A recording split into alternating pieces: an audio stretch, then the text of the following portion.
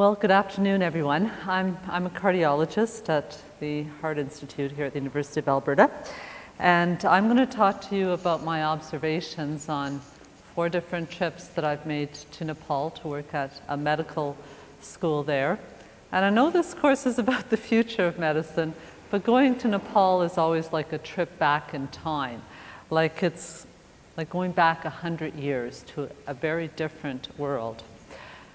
And I'm not sure technological singularity will ever come to resource-poor countries like Nepal. I'll just tell you some of the problems I witnessed with the technology as it's present now in Kathmandu. So I'm going to describe the challenges to healthcare in a low-income country and the barriers to the use of technology in Nepal.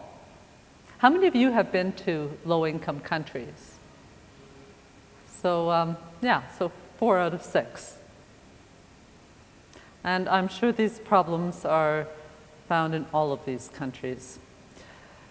So Nepal is squeezed between China and India.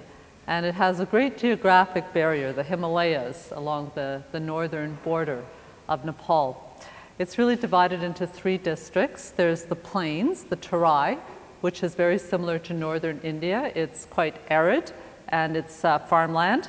And then the hill region in the middle is where Kathmandu is, and it's hilly. There's been a lot of deforestation though, and that's too bad. And then there's the Himalayas, which are the highest mountain range in the world. So that's a huge geographic barrier, and people live in villages at pretty high elevation. The population is about 29 million people, mainly Hindu, and although it is the birthplace of Buddha. The language is Nepali, although there are many different ethnic languages. And in the universities, or people who go to high school in general, will have knowledge of English. And the higher the level of education, the better the knowledge of English, of course. 80% of the population is rural, in small villages. So, the population is a little less than Canada, but the geographic area is much smaller. The literacy rate is much lower in Nepal. Only 60% of people over the age of 15 can read and write versus 99% in Canada. And you can see the disparity between men and women. Many women don't get much of an education, maybe elementary school. Life expectancy at birth has improved over the past 20 years, but it's still like 168th of the 185 or 190 countries of the world. So it's very, very low life expectancy, 65 years for men and 69 years for women. And the infant mortality is high. So out of 1,000 babies born alive, 55 will die before the age of 1 year. That's very high compared to 5 in Canada. And there's great geographic disparity in Nepal as well, with healthcare being much worse in the mountains than in the cities. So Nepal is a very beautiful country, and people come from all over the world because of the Himalayas. And there's been a lot of foreign aid from different non-government organizations over the years, but Nepal still remains a very poor country. And the problems are obvious from the time you set foot in the country. So my first trip to Nepal, I went to a conference for the medical school that I'll be talking about, but I also went on a trek close to Everest Base Camp in an adjacent valley called the Hinku Valley. And when you land in Lukla, which is a small village, which is kind of the gateway to the Everest, the Khumbu Valley, it's a village that has had quite a lot of funding over the years because of all the mountaineers that have passed through there, and more recently tourists. Everest Base Camp is a place that many people want to visit. So, the houses are fairly well built. The only access, though, is by plane, or you have to walk from Kathmandu. That's a walk that takes about 1 to 2 weeks. The hospital, there's a very nice hospital there, but when I was there, it was barricaded because there was no staff to run the hospital. So a Swiss non-government organization funded this hospital. It looked really nice, But the gate was padlocked and you could not get in because they didn't have an operating budget to fund it. So, you know, that's a problem with technology. You build something, you can supply technology, but you have to have people who know how to use it and who will use it to its potential. And too often when you walk through institutions in Kathmandu, you see equipment gathering dust, either broken or often it's just broken and there's a part that has to come from India or somewhere and it will never come. So trekking through the valleys and passes, you start to appreciate just how nature has made it very difficult to survive in this country. With these high mountains to 8,000 meters, and the villages are accessible only by trails. So people carry everything in these baskets on their backs. So up to 60, 70 kilograms on their backs. On these narrow little trails along the side of mountains or over mountain passes. So there is cell phone access pretty much everywhere in Nepal though. So cell technology, that's a major successful technological innovation in Nepal and in most other low-income countries in the world. Because it doesn't require landlines, it's a very efficient technology. There's a high prevalence of lung disease in Nepal, and that's in part because of very smoky homes. So it gets very cold at night, there's no central heating, people light fires in their homes, and then they, if there happens to be a chimney, they'll block it off because they want to keep the warm air inside. So they're smoking a lot, they're inhaling a lot of macro particles that are like full of carbon and toxic to the lungs. So it's kind of like smoking, except they're not actually smoking cigarettes. So just a lot of chronic diseases. And every morning when you wake up, you hear people like spitting because they have a lot of bronchial inflammation, and then they clear their airways in the mornings and they're just like spitting at about 5 o'clock. You just hear it everywhere. And then lack of sanitation. Once you leave Kathmandu, there's not a lot of toilets, no running water. The outhouses are very decrepit with like rotten boards, dirty water, the water's contaminated. So diarrheal diseases are very prevalent just because of poor sanitation. When you come back from a country like Nepal, you are so appreciative of how well we're able to handle garbage and how we're able to access clean water and our air is clean. So those are like the basic needs, but healthcare is a huge problem in countries like Nepal because the government sponsors some healthcare for children, but for adults it's basically whatever you can pay. So if you're not able to afford a pacemaker, you don't get a pacemaker. It's whatever you can pay for. So on my first trek, we were at a small village, Tagnag, that was very high. And there was a German tourist that was evacuated because he had gastroenteritis and he had medical insurance. So the helicopter, as soon as the weather cleared, I mean, technology is great, but it can't do everything. The helicopter can only land when there isn't dense cloud. So technology has a long way to go before it can deal with all the challenges that nature presents to it. So as soon as the weather cleared, the helicopter came in and the trekker was whisked off to Kathmandu. But on that same trip, there was a porter who died from high altitude mountain sickness, from pulmonary edema, fluid in the lungs, because of hypoxemia from the high altitude, so very low oxygen. And he just wanted to be left alone, so his friends left him alone in one of the small huts in the village. And the next morning when they came to find him, he had died. So, you know, his friends weren't aware of the symptoms of low oxygen, and And they didn't know to ask for help either from the foreigners who were in the village, and some of them had oxygen with them. So very different realities for people who have health care and people who are uneducated and don't have ready access to health care. But despite that, I think a lot of people who go to Nepal fall in love with the people there. They're very warm and helpful. You know, they always seem to have a smile despite the difficulties that they encounter in their everyday life. So many people come back again and again to do whatever they can to help the people of Nepal. So on my subsequent three trips, I worked in Kathmandu, which, you know, sounds romantic and all that, but Kathmandu is really a very dirty place. Like, it's in this valley, about the elevation of Calgary, so it's not terribly high. And on most days you can't see the high peaks of the Himalayas because there's so much smog. The air is very polluted, the water's polluted, it's really crowded, the streets are full of motorcycles and Suzuki cars, and it's all very chaotic. So initially, you know, it's quite a shock to be in a place like that.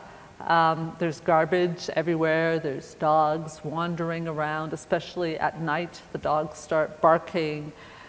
And then there's power outages, so there's rolling blackouts. There's limited power supply, especially during the winter months, because the Himalayas are frozen and there's no water, no hydroelectric power. You have to actually import power from India. That's very expensive. So different neighborhoods will have no power for periods of time, sometimes as long as 16 hours out of 24 during the winter months. During the summer, the power is more available because of hydroelectricity. So that's a big challenge because most of our technology requires some sort of power. So I had the opportunity to work at the Patton Academy of Health Sciences, and Dr. Soles has been involved with this medical school since way before. It's well, when it was first in the early stages as it was being planned, and I came the first year that a group of medical students were enrolled in the medical school. So Patton is an ancient city that's right beside Kathmandu. And life in Patton was very different than here. It was a lot more colorful and a lot more lively. So we lived in this house that you see over on your left side, on the left-hand side. We lived on the bottom floor of this home that's owned by an ex-Gurkha soldier. And there was a lovely garden there. And like, life was kind of lived on the streets. People would be brushing their teeth on the street, and then once in a while there'd be a wedding procession and dancing on the street. So that was lovely. In the morning we'd hear roosters crowing like at around 4 o'clock in the morning, and our water came from these wells that people would haul the water up and then place in large water bottles, and then we'd buy the water bottles from the corner store. And it was really funny. The lady who was selling them to us, she looked to be like 60 years old, and she asked me if I wanted her to carry the bottle, because these people are used to such hard work. They look older than they are after they reach about the age of 40 years because their life is so physically strenuous. But I was kind of amused that, you know, a 60-year-old woman would think, and she didn't look that strong, would think that she would need to help me carry something. So the Patton Hospital is a 450-bed hospital, so it's the hospital in the Kathmandu Valley that probably has the best reputation for the care that it gives to the people who live in Kathmandu. There are some private hospitals who deliver very good care to foreigners. It was established in 1953 when there was a cholera epidemic. And you know, cholera is still very prevalent in Nepal, an infectious disease. It has large obstetrics, pediatrics, and orthopedics departments because those are the common problems that people come to the hospital with. So lots of children being born. Children have all kinds of infections and a lot of injuries from falls off scaffolding, motor vehicle accidents, so a lot of trauma. The hospital revenue comes mainly from patients and donations. So people pay if they're able to pay, and if not, they're charity cases, and the hospital does receive donations from foreign organizations and some very large donations from philanthropists in the United States. There's new services, you know, a cardiac ultrasound, an endoscopy, and the intensive care unit has ventilators, and hemodialysis for renal failure is a new technology, but the problem is when the equipment breaks down, there's no replacement. So sometimes things happen and sometimes they don't.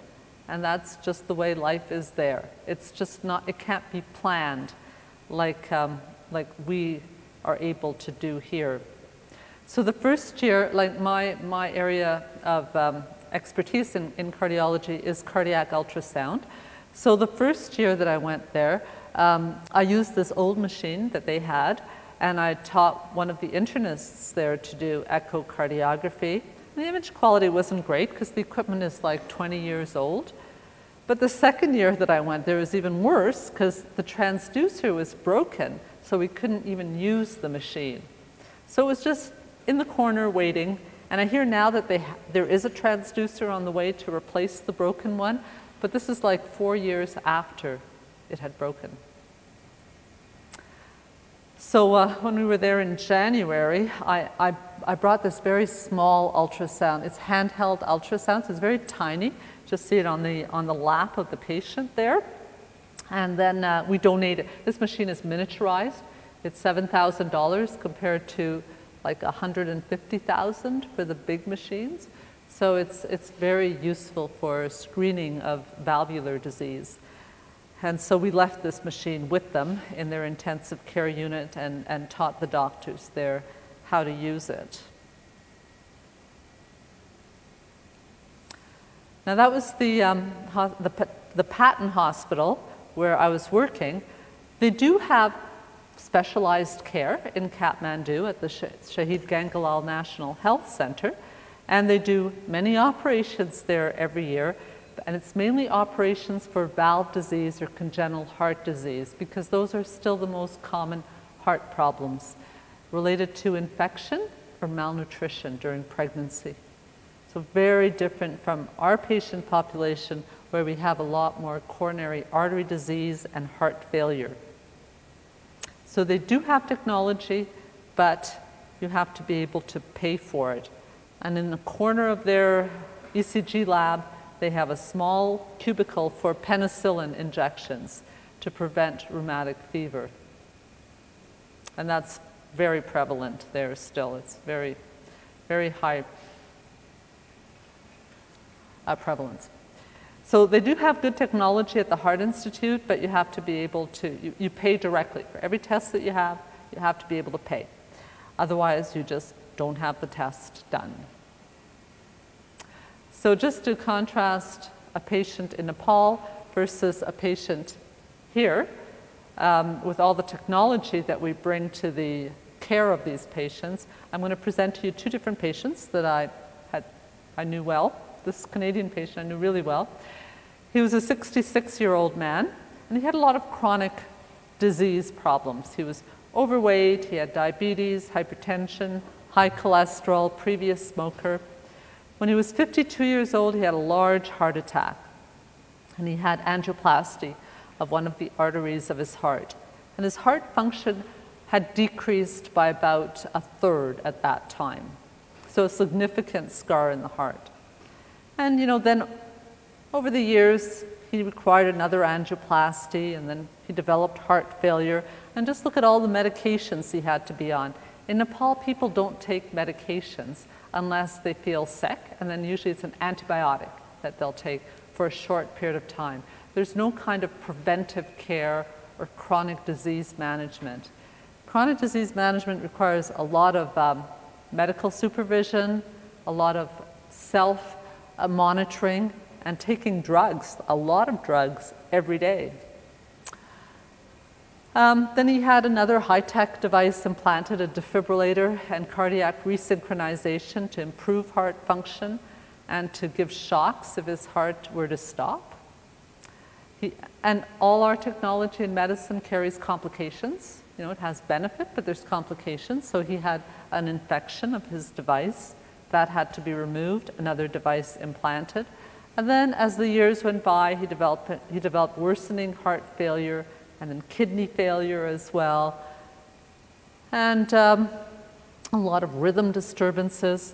So finally he was being assessed for a heart transplant, but was not a candidate for that because he had very high pressure in the lungs and he also had kidney failure. So then he has kind of like a mechanical heart implanted, a left ventricular assist device. But by then, you know, he was dying, and he did die a few days after the device was implanted. So this is very costly care that did prolong life to a certain degree, but was associated with a lot of complications and need for ongoing medical supervision and intervention. So high-tech, chronic disease management, and very costly. And it's great to say, well, we can afford that in Canada. Well, we really can't as our population ages.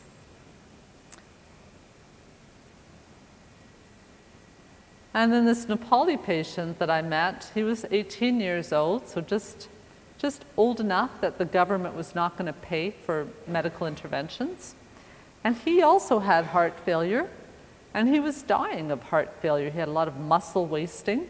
The reason for his heart failure was severe leakage of his mitral valve because of rheumatic heart disease. And rheumatic heart disease occurs because of recurrent respiratory infections. And then your body mounts an immune response to that streptococcal bacteria. And some of those antigens are similar to the heart. And so basically the body mounts an inflammatory reaction to the heart valves. So he had severe leakage of his mitral valve, and because of that, his left ventricle, the main pumping chamber of the heart, enlarged, and his heart function deteriorated.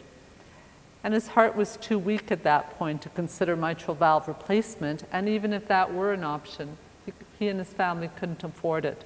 So he was basically dying at the age of 18 of a disease that we don't see anymore in Canada.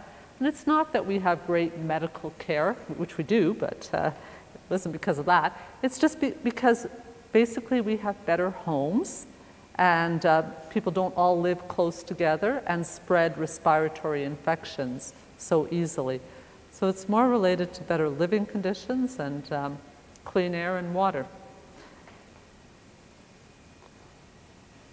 So poverty and big differences in the health care available for poor people. So the World Health Organization data on Nepal indicates that 50% of deaths are still due to infections, childbirth, and malnutrition. This is similar to all low-income countries, with trauma and motor vehicle accidents or other trauma also very high. There's rampant diarrheal diseases and acute respiratory tract diseases because the air is so polluted, people cough on each other as well all the time. Vector-borne diseases are also common: malaria, leishmaniasis, Japanese encephalitis, dengue fever. TB is endemic, like very, very common. And in addition to these infections that are still very common, now there's a new increase in chronic diseases. And that's really much harder to treat because it requires long-term, regular medication. Diabetes, high blood pressure, coronary disease, lung disease, and cancer, renal disease. So those are the medical problems, but really the medical problems are because of the societal problems there. So the major challenges for Nepal are very unstable government and rampant corruption. That's a big issue in all low-income countries, I think. Lack of reliable infrastructure, so the roads are in really poor conditions. Periodically, they're impassable. Electricity is not always available. very crowded living conditions, poor sanitation, lack of safe drinking water, so a lot of diarrheal illnesses, poor nutrition, pollution, both from fires in homes, brick factories in the valley, and vehicles that spew diesel fumes in the air. Then there's vulnerability to disasters. Periodically, large earthquakes and landslides occur, and social and health inequity, basically related to the unstable government and the lack of resources in Nepal as well. Like Canada is very fortunate with the natural resources that we have here. So the medical school that was opened up in Patan was attempting to address some of the social inequity by trying to improve health care in rural Nepal. I don't know if you can see the sign up at the top, but this, I took this picture of a sign from a school in a village in the Kathmandu Valley. Girls' education is the powerful key to ending world poverty. And education is definitely very important. So this medical school was basically the dream of Dr. Arjun Karki, a respirologist, a pulmonary specialist who came from Nepal and did some of his training in the United States. And his vision is to improve medical care available to people in rural Nepal. Now, Nepal has many medical schools, but the problem is that those are mostly private medical schools, and the students who graduate, they want to basically have a better life. So they either work in India or China or come to North America and do not work in Nepal. So Arjun Karki basically he and his friends locally got the support of a large international community of medical educators and physicians and other leaders to help them open up this new medical school based on the principles of medical education as we consider them to be state of the art. So things like interactive learning, problem-based learning, clinical exposure very early on in medical school. So all that was the way the school was designed. And this is just a photograph of Dr. Karki, who is over here. And there's a few Canadians here. This is the Prime Minister of Nepal. So the inaugural class at the Patan Academy of Health Sciences was in 2010, and now they're on their 4th batch of students. It's a 6-year program and direct entry from medical school, from high school, so these students are quite young. And many of them are on full or partial scholarships with commitments to go back and work in rural Nepal. Now the tuition, the other half of the students are privately funded by family.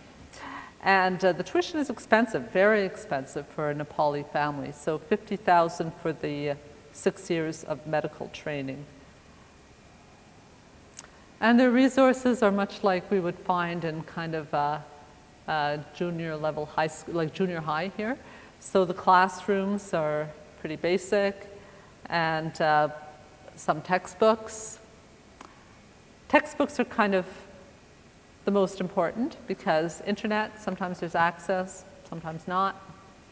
But there are small rooms for problem-based learning, and there's a computer lab with enough computers for about half the class. It's about 30 computers. And the students, this is problem-based learning, so in small groups, 3 times a week we would meet and we would discuss a case and develop hypotheses and learning issues to explore pathophysiological mechanisms of these signs and symptoms. So the students certainly very engaged and like just very polite, wanting to please, great at memorizing, But problem-based learning didn't work quite as well here as it does in North America, because in North America we expect our students to use a lot of web-based resources, and here they had mainly just the textbook to work with, and they would photocopy the whole textbook, of course. So there was definitely some problems in looking things up. We worked with the local faculty just in terms of improving their knowledge of cardiovascular medicine, and brought some textbooks to them. And we did labs, like an ECG lab, but you know, equipment would break down, like the printer on the ECG, and we would try to fix it. But often there was just a small part that was specific to that equipment, and couldn't get it. So we did what we could with the equipment, but it wasn't terribly frustrating, because that's just the way life is there. But it would be not like, that's just not the type of problem that we would encounter in our healthcare system here. But the students, we had to use very basic methods of teaching. And one of the best that we found was learning through the arts. So we had an art contest. And what we found, like, look, this heart is like what Leonardo da Vinci would draw. It was pretty amazing to see how beautiful the drawings of the students were, and how you can learn anatomy of the heart by just replicating a drawing of the heart or a model of the heart. So that's not really something that we do here because we have other resources, either computer-based or actually like dissection of cadavers, which they definitely don't have there. So it was pretty surprising to me to find out how simple, very simple, like a pencil basically is all you need, how much you could learn with different technology or no technology, because technology was always failing us. So the goal of the medical school is to get doctors into rural Nepal, so it was just really, so they did a lot of things. You know, they got kids from rural villages, because they're most likely to return there, gave them scholarships, rotations in rural communities or in the slums of Kathmandu from year one of medical school, giving physicians who are in a rural practice priority for residency positions, and then providing telemedicine support. So remote support for physicians working in small communities. There's problems with that, internet connectivity, power supply limitations, and limited local expertise, but telemedicine is a big part of delivering healthcare in these remote communities. We use a lot of telemedicine here in Canada as well, but it works a lot better.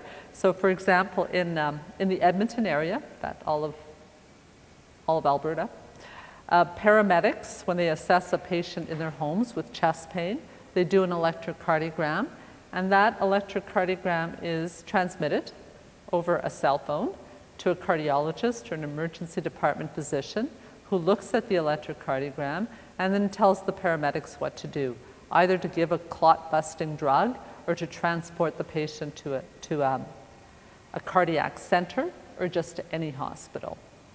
So we certainly use telehealth to expedite appropriate health care here in Alberta.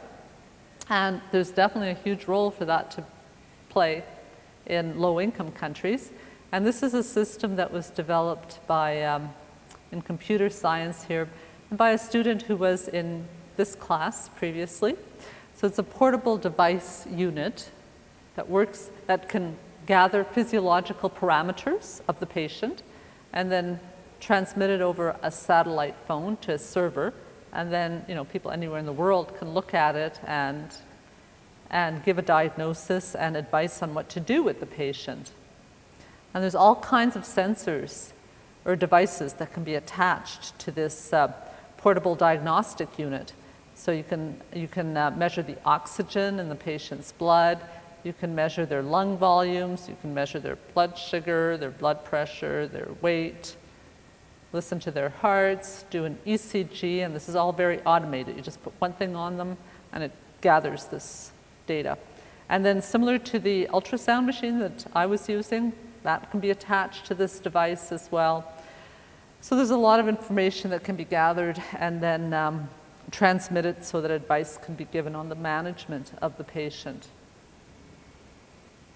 But when I think about technology in a low-income country, I'm just struck by how the technology always seems to break down, or there's lack of power. It just doesn't work so well. So really what seems to work best are curative therapies like antibiotics for an infection. They have to be very affordable, low cost, and easily accessible using cell phone technology in general. So they have to be what I consider low maintenance therapies. Reusing catheters or pacemakers for the heart, using a balloon to dilate a mitral valve. Antibiotics, vaccinations are so important in terms of preventing disease.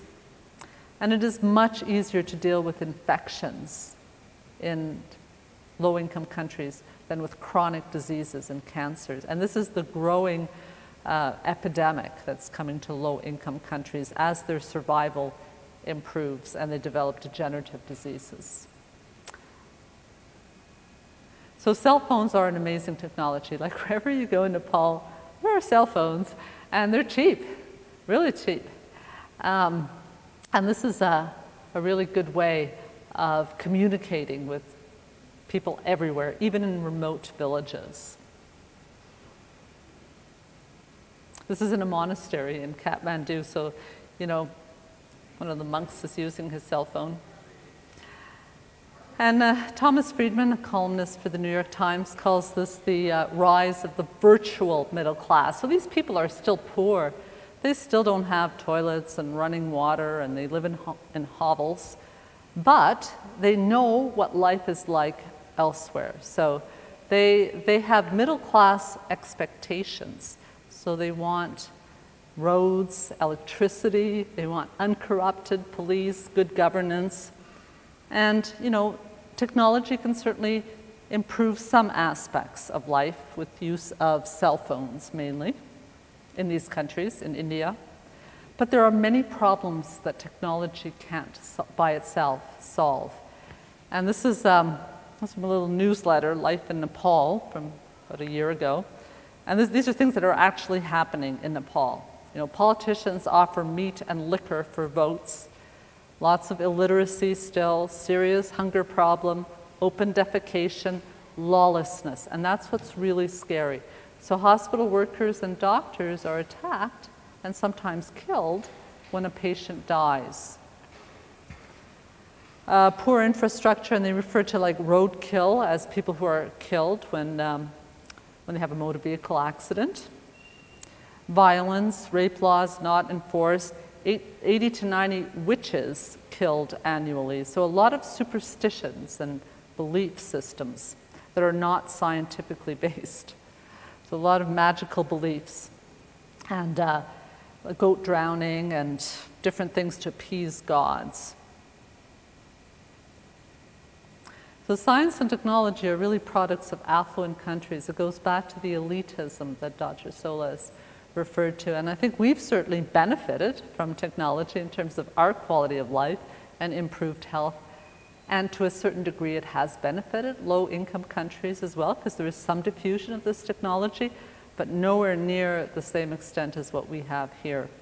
Low-income countries are left far behind because of lack of education and skilled workers to maintain these technologies. And I think overall technology increases the divide between the have and the have-nots. Like our lives are so much easier here because of the technology that we have. And you know, ideally, education is very important in those countries to allow people to develop technology or use technology developed elsewhere, but use it specifically for their local needs. So when I think of what's needed in low-income countries, you know, the most important things in terms of health are the environment that you live in.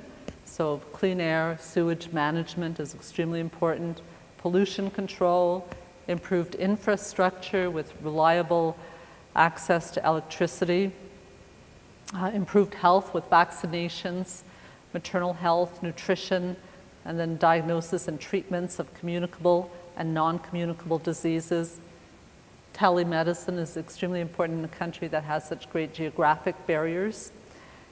There's not much research being done in Nepal, but they should start with the database development, so at least they know what diseases what diseases are most prevalent. There are disadvantages to technology as well, because you start to rely on technology, and especially in a country like this, technology routinely fails. And so it's sometimes available and sometimes not. And then, I was really disturbed by all the garbage. They have no way of disposing of garbage. So you have all these wonderful machines, but they were wonderful at one point, but they're outdated, they're not functioning, they're gathering dust, and like they have no way of recycling or getting rid of them. It's a big problem. And then loss of simplicity. So I found in Nepal, like people enjoy what they have, and they basically have each other. So enjoyment of simple events, such as drinking tea together, that's very important. And sometimes technology leads to social isolation that in the long term does not lead to happiness. So just in our own Canadian Medical Association journal last year, problems with technology. Television, computers, and cars, are they making us sick? So the problem with our society is increased obesity and diabetes because of our inactive lifestyle and very rich and salty foods. And then, we live with a lot of technology, and there's definite disadvantages to that as well. Whenever you go walking around, just look at all the people who are on cell phones. So they're distracted, they're not noticing what's around them at that time. And many studies have shown that multitasking is really not an effective way of dealing with different tasks at the same time. You're not dealing with them as well. So if they're important, you're best to do one thing at a time. So people are increasingly distracted, inattentive to the present, takes them longer to react when they actually see something in their environment. And then, with heart disease, we deal a lot with heart failure and death. And what I've come to experience many times is how people have this belief that somehow technology is going to allow them to live forever. So it's like a death denial that's in our culture now.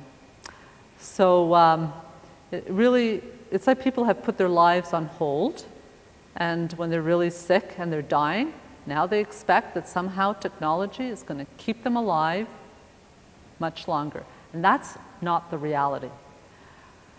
So, and the same thing with natural disasters. It's like, oh my gosh, this shouldn't happen. Floods and earthquakes and hurricanes. We should be able to predict this and prevent it somehow. And that's not really the way things work. I mean, there's a risk with natural disasters. That's just part of life. And the only way to deal with it is to be vigilant and to help each other out when something like that happens. And more, people want everything done when they're dying, but really that's a little too late. And all this technology at end of life is extremely expensive for our society, and it results in people who survive long ICU stays. It results in brain damage. And it certainly prolongs the time that you are unresponsive and basically dying. So technology, the way it is right now, can keep you alive maybe a little bit longer, but it's not often in a very good state. So it's kind of an in-between, what I think of as an in-between zone. You're not fully alive, but you're not fully dead, with more and more assist devices. So not so great. Some good things from technology, but some not so good things. So when I think, from my experiences in Nepal and then practicing medicine here for so many years, I think we're very fortunate that technology enhances our lives here. And especially, it just makes our lives so much easier. It gives us access to food in abundance, well-designed homes, electricity, communication, improves our health. But at the same time, low-income countries also have something that we can lack in our society. So the importance of a simple life, community, physical togetherness, not on cell phones, but actually with each other, mindfulness, in touch with nature. I notice Mountain Equipment Co-op is putting together a really big initiative to try to get young people outside again. And nature is extremely important, I think, to allow us to see the cycle of life. And yeah, we're part of nature. And technology can be very distancing, helping others. So I think it's important to maintain some of these things that are found in abundance in low-income countries, because that's really all they have. And use technology wisely, but not expect everything from technology. So yeah, thanks for your attention, and those are my experiences and observations in Nepal. And it certainly made me aware of how extremely fortunate we are here, but also how much we have to learn from people in those countries as well. So any questions? Hi, I'm just wondering, in terms of the most effective way to help improve conditions in places like Nepal, do you think it's more effective for foreign and nonprofits to go in and help, or to empower the central government to take a more proactive role? It's very hard to empower the government. I think that has to come from the people themselves. So I think everything has to come from the local people. So we respond to their requests for assistance. So we got involved with this medical school because of Dr. Arjun Karki, who sought out North Americans and Europeans and Australians to help with the medical school. So I think it's definitely problematic for us to come in and try to emulate what we have here, because it's a totally different culture. So I think it has to come from them, and I think they are the ones that have to ensure that they have a government that's representative and honest.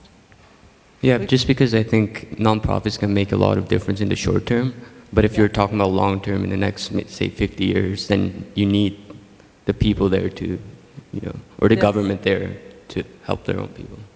Absolutely. Like Nepal is full of things that well-intentioned non-government organizations have tried to do, but it never works in the long term.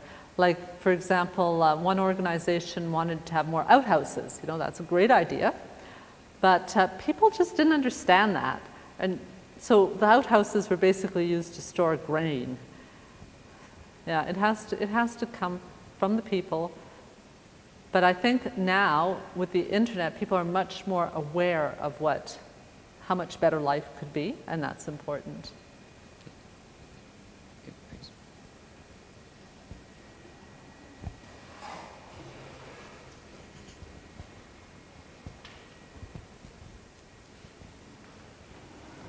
When you were in Nepal, did you see any use of renewable technologies like solar or wind power? I'd imagine they'd be, if they are there, brought in by NGOs, but are they being used if they are there? Yeah, we saw a solar dish being used for cooking in a small village, and they do use solar power to power up some generators. But there's a lot of cloud cover. So I don't think the solar power is real. I mean, solar power is a great idea, but I didn't see a lot of it being used.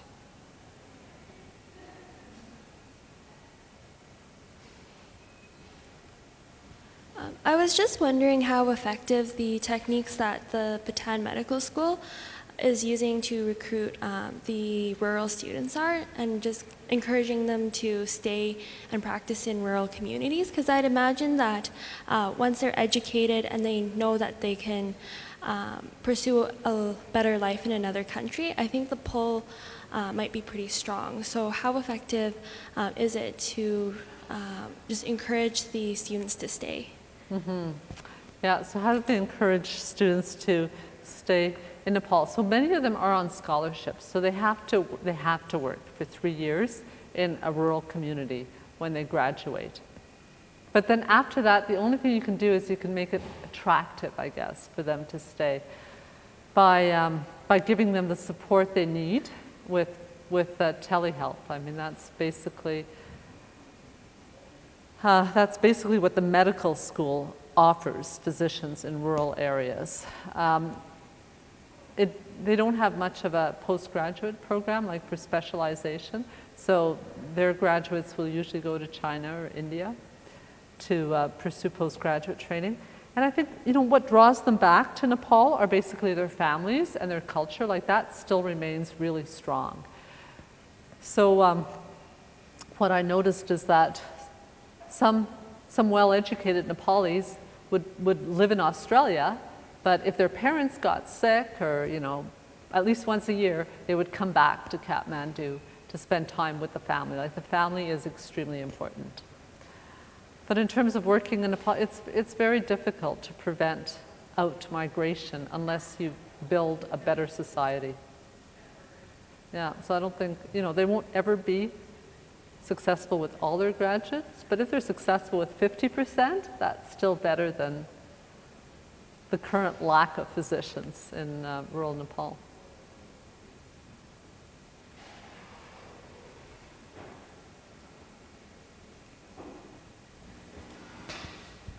Going back to the outhouses point, I volunteered in Ecuador for a month, and we built houses for them, and our point was, if we build these houses, you have to respect them, and we'll teach you like new ways of doing things that like will sustain the houses. I was wondering how much like education goes into like people there being like this is why you want to use the outhouses as like outhouses and not something else. Yeah, I wasn't really involved in those projects in rural Nepal, so I can't really speak to that, but I have a feeling that there was probably education that took place, and they were probably being used while the foreigners were there, but then probably shortly after they left, unless the behavior is reinforced and there's some sort of tangible benefit, it's just hard to imagine that they would continue it long term. They just feel it's there's a lot of beliefs, and they feel that it's basically healthier to defecate out in the field. So it takes a long time to get rid of that kind of thinking. While you were there, did you notice like a lot of homeopathic medical practices? Because you says they believe in like witches or like goat drowning, by any chance? Yeah, that's more in the villages as opposed to Kathmandu. But what I did notice is that the pharmacies in the city, you can just buy antibiotics over the counter. And that's really bad, because that builds up resistant organisms that are much harder to treat than when people have serious infections. So what I noticed on my trek when we were in these small villages is that there were lamas, like priests, that people would consult, and then they would also ask for Western medicine as well. So they would go for both of them.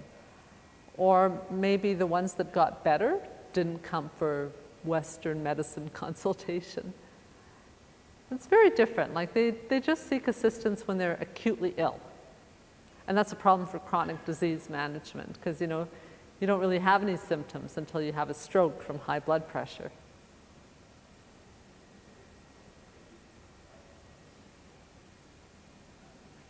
So just in further answer to your question about how to keep people there as opposed to having them go to some other country, they often start like with a medical student who's been a paramedic for a while, or a nurse and has extensive family in the region. And the interviews include questions about, motivation. That's just as important as proving that you're smart and, innovative. Is proven that you're motivated to really help the people in the country. And I think it works moderately well. I think both Bibiana and I have learned a lot from this exposure. It's not just a top-down thing that we go there and give the locals our extensive wisdom. They also have a lot of wisdom to pass on to us, and like part of it is the problem-based learning that we do here. The character of the students is a bit different. They're more inclined, I think, to memorize and kind of recite things, whereas here there's a strong influence, strong incentive to just sort of think things through and not in your small group sessions to be repeating things that you've memorized necessarily. And I think more of the world is like Nepal than is like Edmonton. So I mean, it's important for us to realize. And this idea on one of Dr. Cujec's slides of living well, if you just think of that phrase, what does it mean to you? You can live well and be poor. You can live well and be, hungry sometimes. It's a whole different category of thing. And what's striking, I think, to everybody who goes there, there's a website probably many of you know, transparency.org, and it tells you how corrupt various countries are, and there are statistics about it. And Nepal is one of the most corrupt countries in the world, but we don't really feel that so much when we're there. We're dealing with people who are just as valuable to make friends with as the people here. The human interaction seems to have at least as much, if not more, warmth there than it does here. So it just shows you that when you look at the countries on transparency.org that score very low, it doesn't mean that you can write those people off and not try to help them. It is true, though, that it's a huge challenge because, as you say, the government, in theory, should be providing the basics, and the NGOs should just sort of be adding things on the top of that. And if you need bribes paid and all sorts of things like that in order to get things done through the government. And the other thing is, there's a lot of political turmoil there. So, the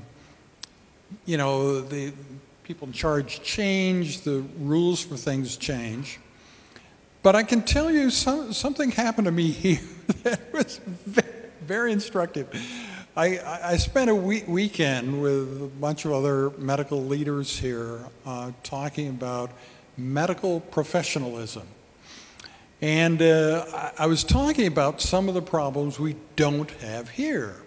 Like we don't have, as Dr. Cujec said, patients' families threatening to kill us or actually trying to do that when there's an unfavorable outcome. When somebody in the family dies, the family turns on you, and you don't have people paying huge bribes to get things done. But I was amazed when a very well-respected surgeon got up and said, "That's true, we don't have, but the problems we do have are just as severe as the problems there." And he went on to list the problems we have here. So in his mind, and I think in the mind of many of the others who were with me that weekend, we have an equal number of problems. They aren't the same, but I mean, it isn't that you would say, well, I'm not really going to go there because it's just, you know, there's so many problems, you could never solve anything meaningful. And I think one of the enjoyable things about a medical career is you can take the most corrupt, war-torn country in the world and you can still do something good. You can, you know, benefit the people.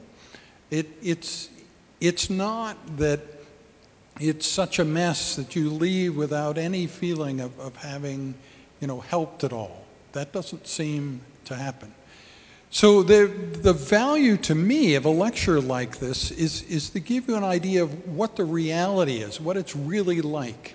Because I think you can get, if you just look on various tables of where the country sits in terms of, you know, per capita income and things like that, and then spending time there and getting to know the people, it's entirely different. And then when you consider the fact that you're in this course about, you know, technology and the future of medicine, it would not be a valid course at all if we just consider developed countries and rich countries. I think that's a completely artificial view of the world. So we need to consider technology on the one hand, but then also, you know, what does it really mean? You know, like, can you imagine, for instance, take something that we talk about periodically here, that is wireless power, that power for your, you know, devices and so on. It's really the most primitive technology. It hasn't moved very far. You still need to plug things into the wall. You know, the whole deal about powering devices is pretty primitive. But you can imagine that wireless power, the idea of power just being in the air, so you never have to plug something in, will come. We're close to that now, and then poor countries will also have that. And just like the cell phone has made a much greater difference, really, in the lives of people in Central Africa, you know, Nepal, than it has here, similarly, wireless power is going to be amazing. I mean, suddenly, there are all sorts of things that they'll be able to do throughout the day that right now they can only do for a portion of the day. So there's a great deal to look forward to, things that the global advance of, you know, technology will bring to poor countries that will help them, you know, a great deal. So it's not like what we're talking about in this course is not relevant to them. But we just have to, you know, conceptualize how is it relevant? Where does it fit in? You got 4 minutes. Yes.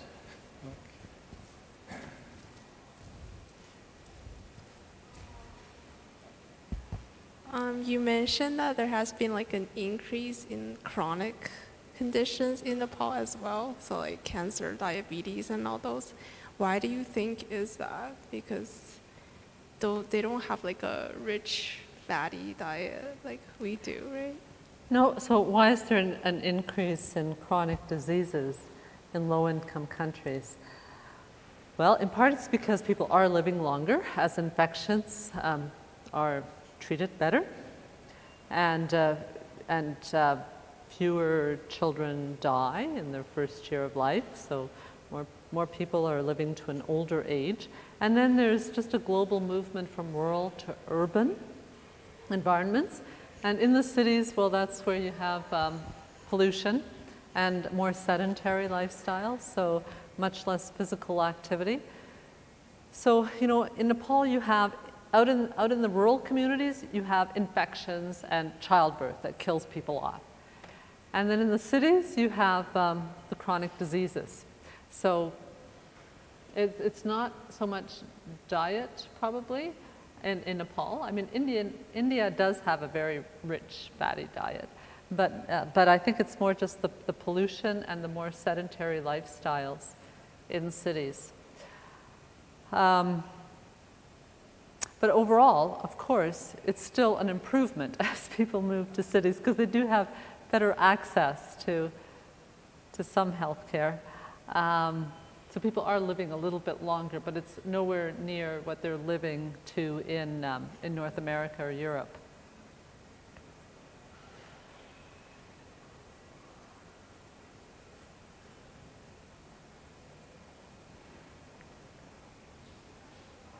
I think one other factor is probably globalization of, diet. They see ads for things, junk food and so on, and now in many of these poorer countries, you can get the same things to eat that we have in Western countries, probably some of which are more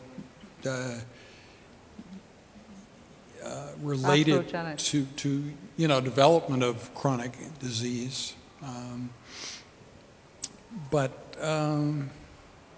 no, I think the same thing's happening worldwide. I mean, there is a gradual shift in the predominant disease burden of the world. It used to be, acute illness and infectious disease, and it's becoming chronic more and more, just about everywhere.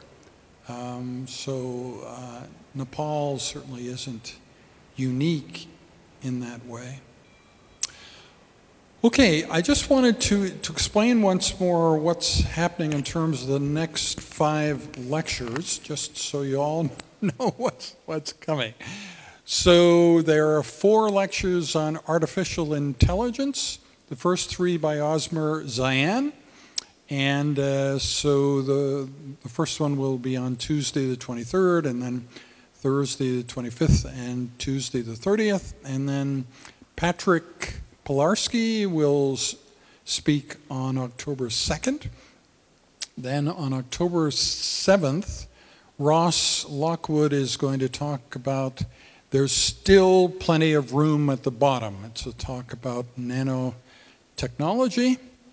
And then there'll be, the great silence. You'll get a week and a half where you're on your own to go back to the previous videos from the course and to listen to those in subjects of particular interest to you. And then you come back for the next lecture on the 21st of October, and your paper on, it's a short paper, not terribly onerous, but your critique of one of the previous lectures is due on October 23rd. Now, I'm going to stop at that point because there's still a bit of flux in terms of exactly what we're going to do from that point onward. But I have a feeling, and am I right about this, that unlike previous classes who have loved doing things in the evening, a lot of you have obligations in the evening. So the appeal of like doing the student presentations in the evening for you guys is actually limited. So I'm thinking that it would probably make sense for us to use the last 3 class periods, which I think is November 25th, 27th, and December the 2nd, for your presentations during regular class time. And you can always watch the performance of me and other people during the parties that we've had. It's on video. You can look at Nikolai Smith the clown and his bullwhip and all that stuff, and it's just not something that you'll get to personally experience this year. So am I right about that probably you would mostly prefer to have your presentations during regular class time? Yeah. Yeah. But I think the rest of you, it just seems like we might as well try it. That way, that's sort of the traditional way to run a course, is to run the course during the regular scheduled time. So I think it would be my plan to sort of do that this year, because of the generalized, not for every single one of you, but in general, I just don't sense a lot of enthusiasm for doing things in the evening. So that being said, I'm still not sure exactly who's presenting then later in October and in early November. We still have some decisions to make about faculty presentations. I told you about how exciting it was for you to be taught by young people more or less your own age. But when we do that, we're having you taught by people who are in training, usually in surgery training programs, which are extremely onerous and have tough rules for call and stuff. So we can't plan their presentations a long time ahead. I mean, it would be nice if we could, but so Shauna Panja, I'm thinking that she will give her lectures in early November, but I'm really not sure. It depends upon the neurosurgery on-call schedule and a bunch of other things. So anyway, I've told you what we're doing up until about October 23rd. So any questions about any of that? No? Yeah. Okay. So yeah, and if any of you, I mean, you don't always, this is not your only opportunity. If you want to send me email privately saying, I really want the bullwhip, Kim, bring back the bullwhip. Even though I think I said on that occasion, this is a little bit more primitive, entertainment than I ever want in this course again. Or if there's anything else that you would like fine-tuned, as we've said from the beginning, this is sort of your course. There's no other course like it, so you're helping to kind of fine-tune exactly how it goes. The little talk that I gave at the beginning here, it's quite important to me if some of you feel that I'm on the wrong wavelength there, that men should be in charge of all major decisions in the world for the rest of the time or something, let me know, because I often give people the impression that these ideas came from the interaction that I had in this course. So if you really feel that I'm completely out to lunch with this idea about the great filter, please let me know. Okay, thank you, Bibiana, very much.